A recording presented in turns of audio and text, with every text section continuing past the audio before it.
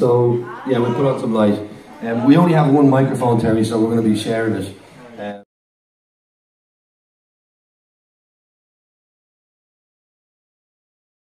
Which I'm sure is not an easy process, you know. And I don't know if any of you have seen his short, the Best Little Whorehouse in Texas, which has been out and about there at the moment. It's a real eye-opener, ear-opener, whatever. But I'm not going to just do a tip like talk specifically about the film that we just watched, although we will talk about some of it. But I'd really just be interested in Terry's kind of take on the process which you guys are all going through at the moment. Even though it's short film, it's still filmmaking, and it's all about the not the what you're making, but why you're making it. Is that right? I don't want to be sitting here talking shit when you're all doing your own thing, but this is the second day of the weekend, is it for you? Yeah. Or the third? So you've been shooting all day? Mm-hmm. Okay, so well, the thing we were talking about outside, I'm happy to ask or answer any questions you want, but I also don't want to be talking stuff that bears no relation to you. So in terms of what you were saying outside, he was saying that he was making a 6-minute short and he nearly had a fucking nervous breakdown.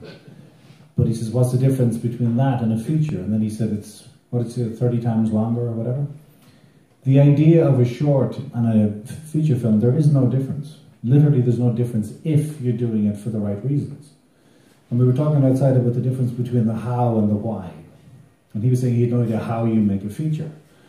And we were talking about the conversation that it really doesn't matter how you're making a film as long as you have a why.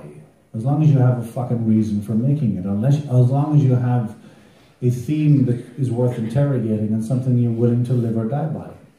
Something you're willing to make all the sacrifices for.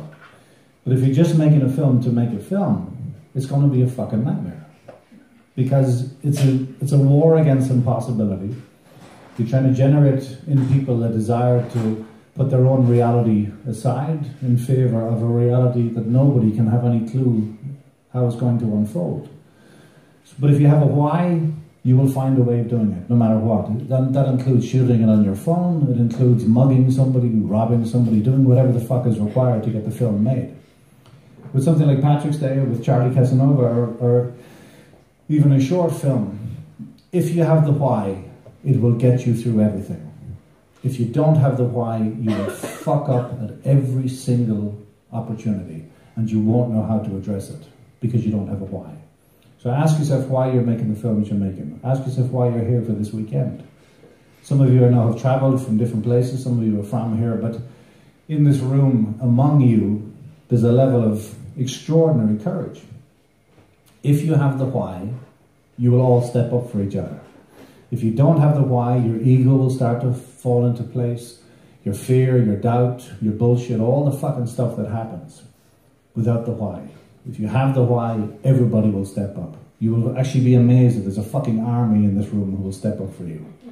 So find the fucking why, and you'll get the how. Yeah, so speaking of the how, but after coming off Charlie Casanova, which for you, I know, which was a struggle to get made in the first place. You kind of you started off, you just put a post out there looking for people saying, I want to make a movie, I want to make this film. But and it kind of riled up a certain portion of the population or the establishment. But between that time of finishing Charlie Casanova and making Patrick's Day, what was the process like in terms of getting the funding? How different was it from the kind of crowdsourced way that you made Charlie Casanova and stuff, and getting into basically to the first day of the shoot, you know? Well, for those of you who don't know, Charlie Casanova was a film that was made for less than €1,000, and it was picked up for distribution by Studio Canal and distributed in the UK and Ireland in the cinema, which is unprecedented for a film like that. It's also one of the fucking most hated films of all time. So you find yourself in that position where you go, a struggle to be made. It wasn't a struggle to get it made. No more of a struggle or no less of a struggle than a film like this, which has a budget of €500,000. The budget for Charlie Casanova was €937. The difference is nothing. The difference is what happens in front of the lens of the camera. What two actors are doing in front of the frame that you've created is all that matters. Money doesn't influence that. Money is not pertinent to what's happening in front of the lens. Now, money might buy you a different kind of camera, might buy you a different kind of a crew, but that doesn't matter. What matters is what's happening in front of the fucking lens. So we go from €1,000 film to $500,000, and the next film we're making is $1 million. There's still no fucking difference. It requires a kind of insanity, a kind of audacity, and a belief that perhaps the world might be a better fucking place for the 90 minutes that you're creating, as opposed to making something that makes the world a worse fucking place. And it becomes that basic. So in terms of finance, what is finance? Finance is something that gives you the freedom to shoot the film that you're trying to shoot. Most of us have the capacity to shoot something on our phones. And we talked about this before, but your phones, the technology on your phones is better than the technology that would have cost £250,000 25 years ago. You look at television now from the 80s or the 90s, look at the quality of the image, the quality of the sound. It's shit. Not only do we accept it at the time, we engage with it at the time. You have the technology in your fucking pocket to make a movie, to cut the movie on your phone. No time in history has there been the level of revolution, technology that you have, and yet you're some of the laziest bastards who ever fucking lived. Why? Imagine what Van Gogh would do, imagine what Mozart would do, imagine what the artist would do with the technology that's in your fucking pocket. That's not about finance. That's about, again, the why. Why the fuck do you want to make movies? If you want to do it to get later, get famous, to get rich, you're a fucking moron. There's a billion easier ways to get all three. But if you want to do it because you feel driven to make something that might affect somebody in a dark room, then you get the beginning of something interesting, and that's not driven by finance. So, the casting in this film, you got very lucky as well. That's also something. I mean, I know we make films here, and sometimes you have good actors, sometimes you have bad actors and stuff, but you generally don't have a choice on who you're actually casting. You're put in a group and you make do with what you have. But you in the process, I mean, okay, you got lucky as well with Charlie Casanova, you know. But talk about getting people like Mo Dunford and Kerry Fox and stuff like. Were they interested to work with you? Did they jump at the idea to get involved in someone who had made this only previously €1,000 movie? Like, so how did you get those people? There's two things about casting, is that in terms of getting lucky, talent is priceless.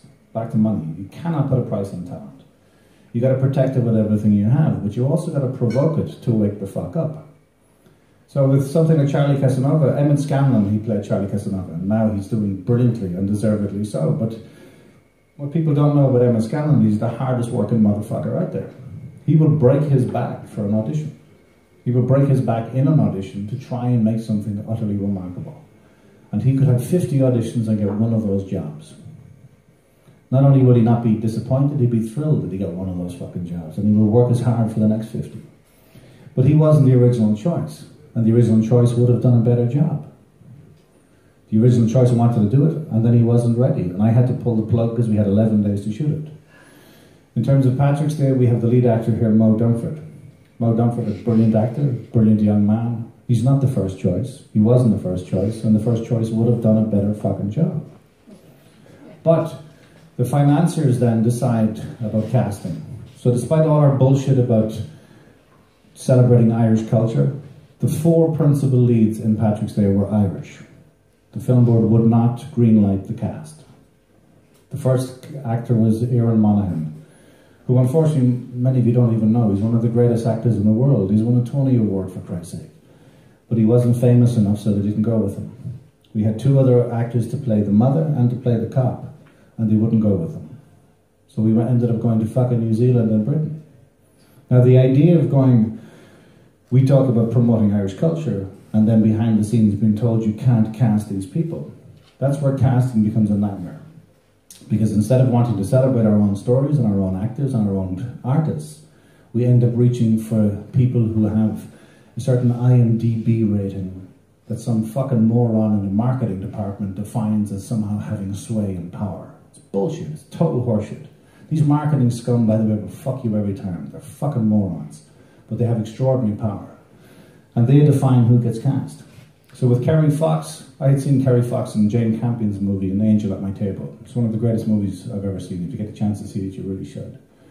And I said to the casting director, what's the chances of getting a Kerry Fox type? And she says, I can get a letter to the actual Kerry Fox. So I wrote a letter, very sincere letter, wrote to Kerry, and within 24 hours I was in London. We sat down, we went through the script page by page, and she did it. She did it for fuck all money. Mo Dunford is something different. Mo Dunford was completely unknown. As an actor, I wanted Aaron Monaghan, they didn't want him, and then I says, okay, I'll shoot this fucking film on a phone if I have to. Now, that's one of the benefits of shooting something like Charlie Casanova for €1,000. When you threaten them that you shoot it on your phone, the stupid cunts believe you. So then you find yourself in a position where you get a little bit of power. And then they said, okay, if we get somebody who's 50% as good as Aaron Monaghan. And what they didn't know is that I had been privately communicating with Mo Dunford. Now, I'm not being indiscreet here because he said it publicly, but Mo's brother is schizophrenic. So Mo would have a greater knowledge of schizophrenia than most fucking psychologists through engagement with his own brother. He also had a hunger beyond belief. So what we did was we set it up. I said, I want one call back.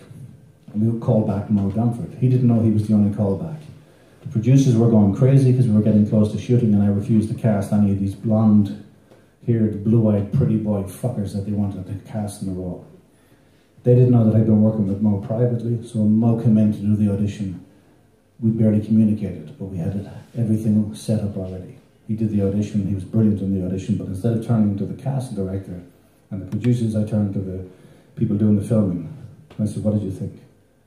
And of course, there's always a hierarchy in film, so they're scared, so they look up at the producers, and I said, don't look at those cunts, what did you fucking think? And they answered spontaneously and honestly, they were deeply moved, blah, blah, blah. So I said, okay, we want Mo Dunford. And you would think that would be enough to seal the deal, but the financiers were still not happy. They still wanted a name. And they asked the question, can he be soft? And it sounds like a bullshit term, I didn't even know what the fuck it meant. So Mo was 24 at the time, he's this kid who was completely unknown. He's out there auditioning for a movie. He doesn't know what the fuck is happening. And what we didn't know was that he'd cancelled a holiday that he had booked to Malta 6 months earlier. So I said, the producers want to know, can you be soft? And he didn't know what it meant either. I said, but come on, we're going to my gaff. So we went back to my place. Ireland were playing a game. And I got Mo drunk. Now, Mo didn't know whether he was going to be spit roasted or what the fuck was going to happen. So he's sitting there and he's drunk. And I call him my dog. And I rubbed ham on the side of Mo's face. And the dog jumped up on the couch and was licking his face like it was fucking sex. And I told Mo to say some of the lines from the scene. And I filmed it on the phone. And Mo was drunk and playing with the dog and loving the dog, and the dog is loving him, and he's saying lines from the fucking scene. And suddenly we emailed it to the financiers, and they said yes. So all the money that was spent, all the bullshit dance we went through, these stupid fucking morons cast the guy because he was drunk and a dog was licking his face. So that's how you get cast. So we were also, while you were watching the film, we were just having a chat. So we were talking about editing. And from this point on now in this Kino spree, most people are now getting, the editor's time is coming and they're starting to kick in. They're going to be editing to a deadline. They have to be handing over the films by 7 o'clock tomorrow so we can screen them. So you mentioned, like with Charlie Casanova, we were talking about editing, and we were saying, Terry said like he'd like to maybe even take some shots out of this, shorten Patrick's Day by a little bit. But he'd also talked about Charlie Casanova, and that maybe he would like to put some stuff back in there that he left out. So can you talk maybe about your process with editing, and in terms of, I don't know, how you approach that? You work with an editor. Do you basically, are you like one of these filmmakers who sees you have your film in your head and that's it, you know what it's going to be in the editing suite, or are you still in the creative process in there and still kind of experimenting and not sure what you're going to come out with at the end of it? I know there are some geniuses, maybe there's some geniuses in the room who have every shot already planned in their head. I think you're a fucking wanker if that's what you have. Because if you had an idea in your bedsit 6 months ago and you want everybody to subsume their capacity for that fucking moronic masturbatory fantasy you had 6 months ago, then you're not a filmmaker.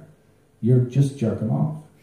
If you're not in an edit suite to rediscover your film, by rediscovering it means it's for an audience. The provocation is for an audience. What you're doing, everything you're doing is for an audience. If you think you're doing it for you, go into the jacks and jerk off, because that's all you're going to be fucking doing. If you're trying to make a film for an audience, then you're constantly going to interrogate the material and the reason for its existence. What is the effect on the audience? So that's why, because just a brief conversation we had outside, you were asking how many times I'd seen the film. I've never seen Charlie Casanova with an audience, and I saw this once in Paris. I was forced to watch it. Because it's not fair to watch it with an audience. But you hope in the edit suite what you're trying to do is move people. Now, I think that the film's about 10 minutes too fucking long, but it's too late now. But if you look at the idea of what you're doing in an edit suite, if you have an editor with you, a good editor is an extraordinary artist. A good editor is beyond measure a colleague in a war. It is somebody beside you that might save your fucking life. If you're determinedly trying to recreate the masturbatory image you had in your head 6 months ago, you're not a director, you're a fucking moron. If you're in an edit suite trying to find a way to stimulate and provoke an audience where they have a reaction that might be personal to them, now you're beginning to understand the function and the purpose of editing. So I'm just wondering if anybody here has any questions for Terry in terms of either the film you just saw or in the process of filmmaking at all. So would you like to? You speak up. You don't need a mic, I don't think so. So when you talk about you don't really have a specific idea of what edits you're going to do. So does that mean you kind of have a sense of the feeling you want to create, and then you're trying to get that in the editing room? Good. Do I need a mic? Can everybody hear me? No, it's all right. Yeah. When I say you don't have a sense, of course you have a sense. The purpose, and you got to ask every time, what's the purpose and the function of the decisions you're making? If you're not asking about the purpose and the function, you're just making random decisions. And they might even feel good to you where you make them.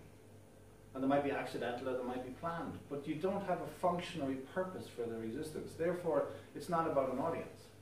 So when you talk about the language of a film, with Patrick's Day, the cinematographer, Michael Lavelle, wonderful man, but we sat down and we broke the film into 5 segments before we started shooting. And those 5 segments were related to isolation, related to fragmentation, related to the character's journey. Once we were clear on those 5 segments, those 5 sections, I'll tell you what we did. I don't mean it to sound indulgent, but just to give you an idea of when we're talking about sense. We managed to talk the producer into believing that we needed time to storyboard the film. So he sent us away for 3 days to this big fancy fucking hotel. And the first thing we did when we got to the hotel was check the wine list. Straight away, and the reason we did that is because it was much more important that we fell in love with each other, because we were going to go to war together. And we had one fight on the whole film, and it was on the last day. And it was a fight, I'll explain it later why, but it was a stupid fight over nothing, but it was the only fight we ever had. And the reason being is that we decided to go through the script, page by page. And he sat down with the storyboard to draw the first frame. And what he drew on the page was a very impressive image. But we had no idea who our cast was. So why the fuck are we drawing images? We need to draw a sense of what it's supposed to be. Once we defined it in relation to language, what we did is we sat down in the IADT library, cinema library, and we went through books of photographs. And we had those 5 categories. And separately from each other, we went through the categories and trying to find images that replicated what we thought should be the sense of each category. Does that make sense? Yeah. And then what we did was I picked 3 movies, 3 deliberate movies. I picked The Graduate for structure and form. Picked One Flew Over the Cuckoo's Nest for a sense of the world we're in. And I picked Punch Drunk Love for a sense of the emotion. Those 3 films combined, we watched them, we sat down, we studied them, and we had the conversation. So what happened was we shot this in 14 days, but we saved months of preparation and weeks of on-set time because we knew the category in terms of those 5 categories, and we were able to reach for the laptop and go, this is the shot, this is the sense of the shot. So I'll give you an example. There's a shot where they have a post-coital cigarette and she's sitting and he's naked and she's on top of him, and there's some conversation about being dead inside or something. That shot is a direct reconstruction of a photograph. So it saves a massive amount of time, but the reason for it is that you're going, what do you want the audience to see, think, and feel? What are you trying to do to the audience? What is the function and form of the shot? So we knew the lenses we were using because we wanted it to be the approximation of the face. The human face for us was the greatest landscape there was. So there's very, very few wide shots in this, and if there is a wide shot, it's just really to show the separation between two characters. But it's probably 90% fucking medium close to close-up. That's not accidental in the edit later. It's the only shots you have. Because you're going, how do you bring an audience into a place where they're normally not allowed to go? So then when you're in an edit, you go, okay, how do we put those together in a way that you hope? You can only hope. Because there's mistakes. There's always mistakes. You're always going to fuck up. You're always going to make choices that at the time felt great or seemed great. But the only thing you can measure it against is what's the function of the film, and what is the function and purpose of each scene, and what is the function and purpose of each shot within each scene.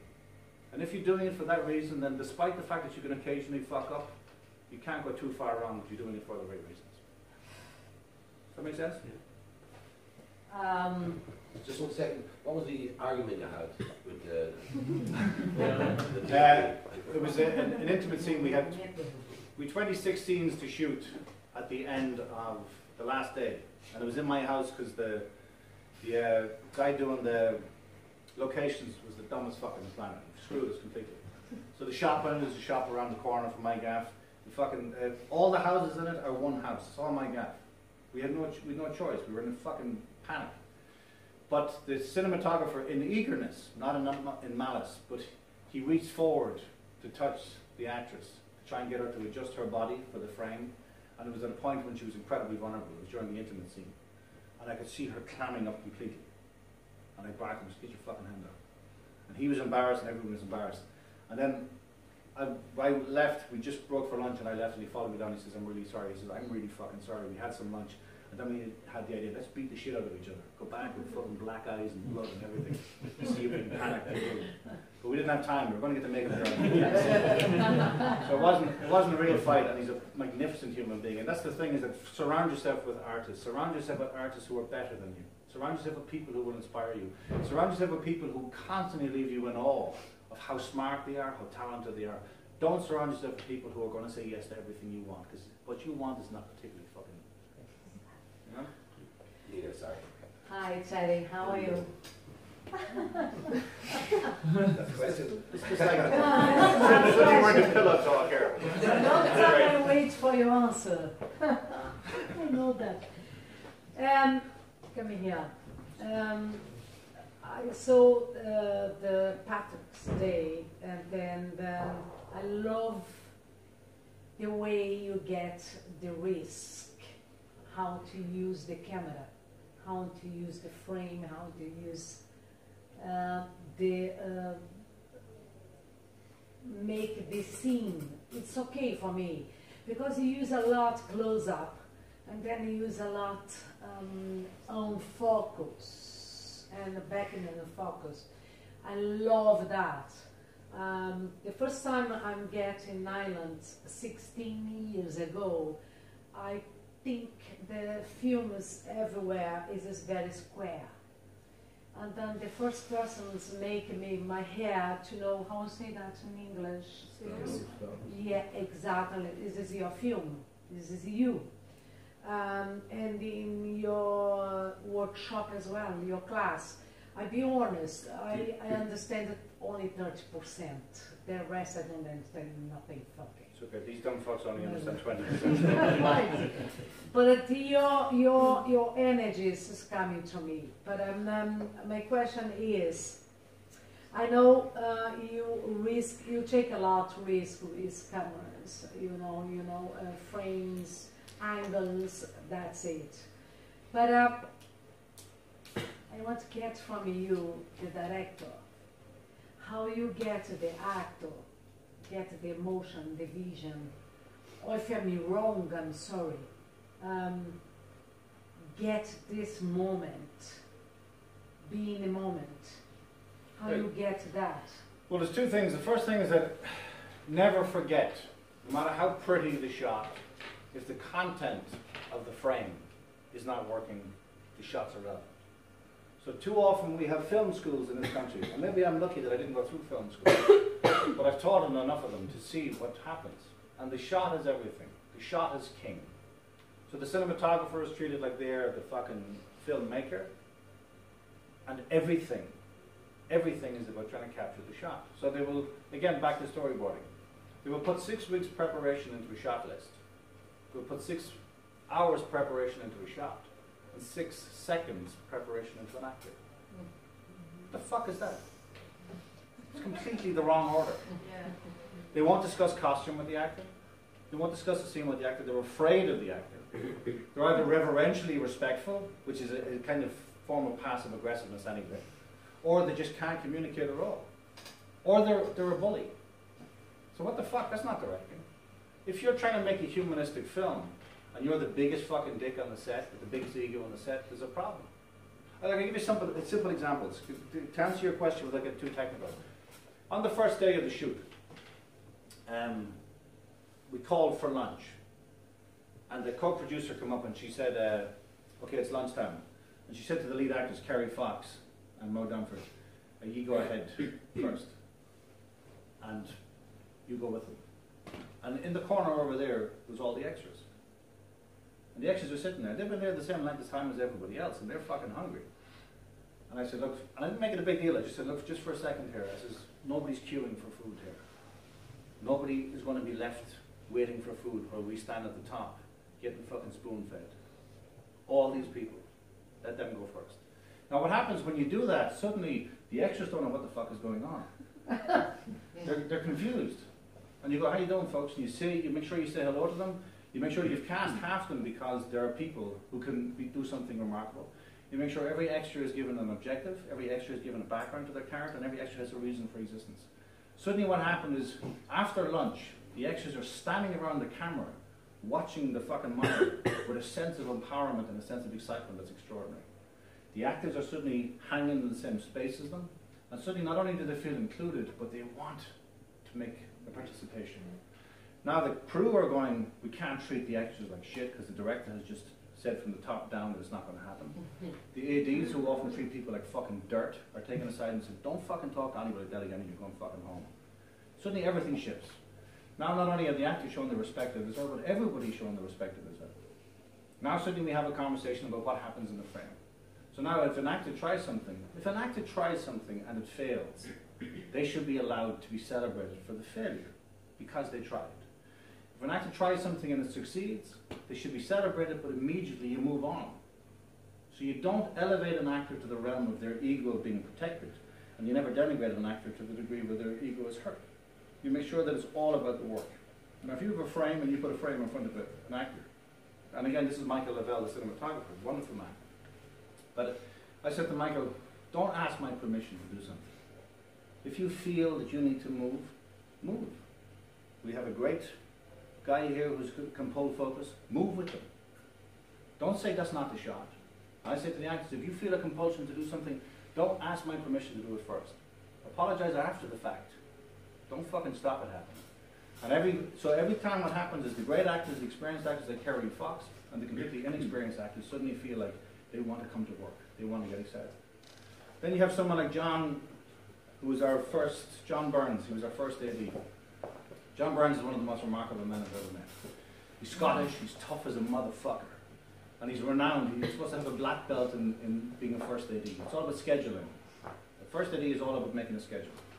On the first day he was told, make sure that everything is done as it's supposed to be done. And the first day we were 6 scenes behind. And the reason we were 6 scenes behind is because I was making sure that the actors. He goes to the producer at about 3/4 of the way through the day and he goes, look, I'm telling you now, I don't know how he's doing what he's doing, I don't know why it's working, but it is. But we're behind schedule. I don't want to stop it. Now if he had said the opposite, if he had said he's behind schedule, we need to fucking reel him in, it would have destroyed every ounce of trust that was created. Then by the second day, you always look for a moment, you look for a time, not the second day, the second part of the first day, you always look for a time where the crew and the cast need to feel like something special is happening. So in terms of, I'm not being indiscreet here again because Mo has talked about it in public, but that scene where he breaks down, the scene where he breaks down and he's thinking of her, we shot that on the first day. So he's sitting there and he doesn't know what he's going to do. And we have a whole series of shot lists that are supposed to be captured, and I said, look, forget about all this. Put the camera down here and watch what we're going to do here. And I took him aside and he has a beautiful young son. And I said to him, his son's name is Charlie. I said, look, Charlie and he was going through the court system with at the time, separated from the mother. I said, Charlie, is your beautiful son, more than anything in the world. All you want to do is be with that boy. But the devil is in your head, and the devil is trying to fuck with you. And he didn't really understand, but he tried it, and I knew he didn't understand. So look, when I say the devil is in your head, I mean that unless you beat the devil out of your head, he's going to make you fuck your own son. Now suddenly he broke. Instantly you can see that look in his eye. So when he's punching himself, those punches are real. And he's pounding, and he's in a realm of deeply personal engagement. Because he knows that the one thing he could be accused of in a court case that could destroy his relationship. Now, what I did was I used basic information about his personal life, but used it in a way that allowed him to suddenly become incredibly expressive. Now, I get into huge trouble for it. Not because I used personal information, but because the co-producer went psychotic. She says, what if he's bruised? What if he's broken? What if... And I said, we just caught the climax, the emotional climax of our film, and you're worried about it. But she was right. And then what happened was, he went in, and Kerry Fox had just arrived on the set. And Kerry Fox had been watching this on the playback on the monitor. And she started crying. On the set, the first time she saw him crying watching this kid. He goes outside. She has already gotten bags of ice. She has bags of ice on his face. And she's kissing him and holding him and rubbing his head. And I'm sitting back watching her going, these are mother and son. This is fucking beautiful. I told everyone to leave them the fuck alone. We'll play catch up in a while. They're together, they're talking to each other, she's kissing him, the whole lot, everything is fucking beautiful. So by the time it comes to them playing mother and son, they've already gone through an extraordinary emotional journey. Well, you can't capture that on a page, you can't capture that on a shot list, you can't capture that in a pre-production meeting. It can only happen through the payback for audacity. Make sense? Makes sense. And the lovely payoff to that story is those two fuckers are lovers now. And they've been lovers for 2.5 years. Who? Kerry and Mo. Really? Yeah. He's banging his mother. Terry, I just wanted to say to you that back in the 90s, I loved the play that you did in Inchigor of the Greek theatre, because you did a wonderful use of space. And I was really sorry that you left. I'm no longer a teacher, obviously. Jesus Christ. Yes, there you are, just to make you feel young. So what I really liked about that play that you did in the 90s was the way you used space. It was just extraordinary. One of the things that was really very interesting about the film there was the choreography